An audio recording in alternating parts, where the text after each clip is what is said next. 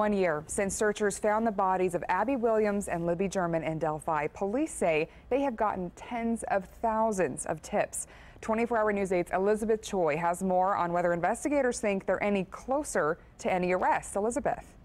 They do think so. In fact, police say they're just one tip away from solving this. And they're warning the suspect it may not be today or tomorrow, but they're guaranteeing your day is coming. Yesterday, state police held a news conference to mark the 1-year anniversary of the girls' disappearance. Authorities found them the next day, a year ago today.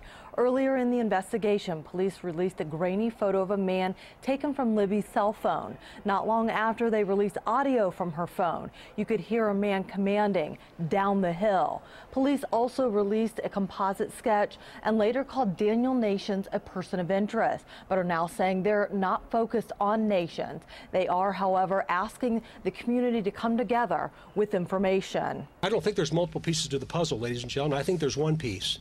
And it's having one individual with the strength to say, that was my brother, or that's my dad, or that's my cousin, or that's my neighbor, it's my coworker. That's all we need.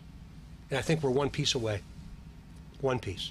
Police have received more than 30,000 tips, but none so far have led to the identity of a suspect or an arrest. Of course, if you have any information that could help in this investigation, you're asked to call the Indiana State Police. In the newsroom, Elizabeth Choi, 24-hour News 8.